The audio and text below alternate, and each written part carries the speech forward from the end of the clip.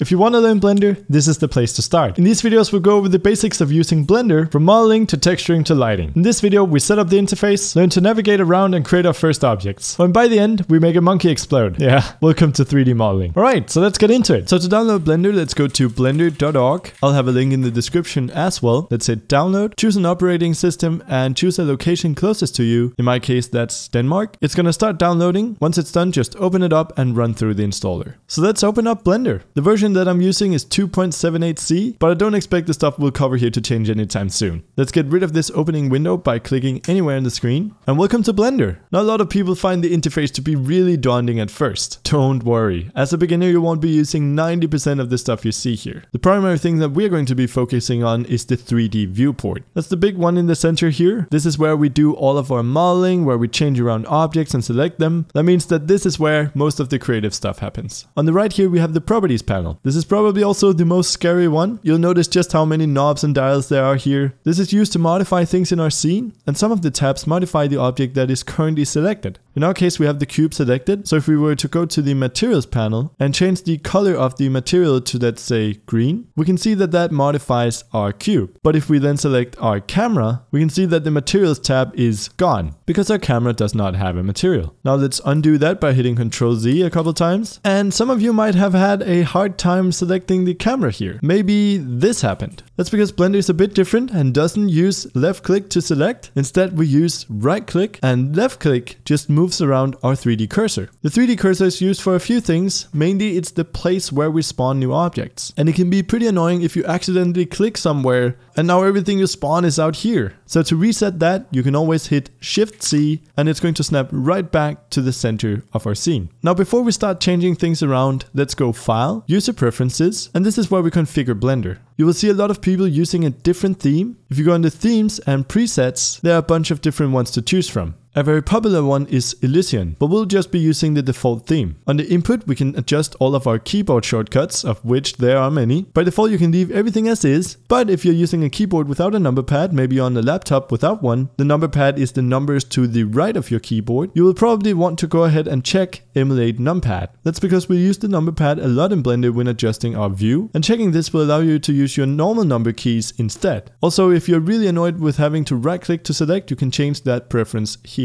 So now that we're satisfied with our settings, let's hit Save User Settings to make sure that they will be there next time we open Blender. So let's have a look at how we can navigate around our view. There are three main ways to move around in Blender. The first one is using our scroll wheel. This will zoom in and out. If you hold down the middle mouse button and drag, it will rotate around a certain pivot point. This allows us to view our object from multiple sides. And if we hold down Shift and middle mouse button, we can pan around our scene. So using these three different ways of movement, we can quickly focus on different objects. And if you quickly want to snap to a certain object, you can always select it and hit period on the number pad to snap to it. In fact, if you get so lost that you can't even see your objects, you can always go up here. This is called the outliner and it shows all of the objects currently in our scene. We can then click the object that we want to snap to and hit period, and there we go. The outliner can be really handy for selecting objects you can't see or hide objects that you don't want to focus on. We can also use the number pad to quickly view our scene from different sides. If we hit 7, we view it from above, 3 from the side, and 1 from the front. However, if we go ahead and pan to the side here, you can see that we're still viewing things in perspective. And this is sometimes a good thing, but other times we actually just want to view things flat, in the same way that an architect would draw out different sides of a building. To do that, we hit 5. This changes us into orthographic mode, and it basically just removes perspective from our scene. So now everything is going to be viewed flat, and we can still view it from above, the side and the front, and we can even drag around here and still view things in orthographic mode. You can see up here which mode we're currently in. If we hit 5 again, we switch back to perspective. This can of course be a bit confusing to the mind when you first get started, but you'll quickly get used to switching between them and find out just how handy it is to be able to do that. So now that we know how to navigate around our scene, let's start doing things. Let's begin by selecting the camera, holding down Shift to select the light as well. Let's hit Delete or X to remove it. Let's select our cube, and the first thing that we can do here is use the arrow keys to move it around our scene. An easier way to do this is simply hitting G for grab, and we can now drag it around. When dragging things in freehand like this, it can be hard to get a grasp of where your object currently is in space. So instead of freely moving it, it's normal to have it snap to a certain axis. We can hit X to only move it around the X axis, Z to move it along the Z axis, and Y to move it along the Y. If we left click, we go through with the movement, but if we right click, it snaps back. Other than moving our object, we can also rotate it. To do that, we hit R. Again, we can rotate it in freehand or around the X, Z, and Y axis. And finally, we can hit S to scale. By default, we scale on all axes around the center. You've guessed it, we can also choose to only scale on the X, the Z, and the Y. So we can now manipulate objects the way that we want. And so we can start building cool stuff. If, for example, we were to delete this cube, hit Shift A to bring up a menu. This menu allows us to spawn new objects into a scene. There's a lot of different stuff here, but what we are going to be working with is everything underneath the Mesh tab. And these are basic primitives that you can work off of. Let's begin by spawning in a cube here. Let's scale it down on the Z axis. Let's grab it and move it up on the Z axis as well. Let's then hit Shift A and let's spawn in a cylinder. Let's scale this down quite a bit, but scale it up on the Z axis. We can then hit 7 to view this from the top. To get a better view, we go down here. This allows us to change from solid to wireframe mode, and we can now see the cylinder through the cube. We then hit grab to move it, and let's move it to the edge here. To duplicate an object, we hit Shift D, and we can move this over to the right as well. Let's now select both of them by holding down Shift and right clicking, and let's duplicate both and move those down to the bottom. If we now shift back into solid mode, hit 5 to switch back to perspective, we've created a table. Now there are about a million different things that we could do to make this cooler, but you have to start somewhere, and congratulations on your first model. If the banding on the cylinders here is really annoying you, you can select all of them and go up here and change the shading to smooth. That should help sort that out. If we now were to select all of the objects and remove them, and instead go ahead and add a monkey. The monkey head here is Blender history. It's been there for so many years, and it's been used for pretty much everything. It's been blown up, shattered, and put into environments of all sorts. So you'll probably be seeing a lot of this guy. Let's just do something fun and go ahead and make him shatter. To do that, we hit space to bring up our search menu. And this is a really cool part of Blender. If there's something that you don't remember the shortcut to or can't find in the menus, or maybe you just get an idea of something that you want to do but don't know how, try searching for it. For example, if we wanted to add a sphere, we search for add sphere, and you get options for the different spheres you can add. If we hit add UV sphere, boom, there's a sphere in our scene. But now we want to make this guy explode. Let's go in here and write explode. There's an option called quick explode. If now we go down here and hit play,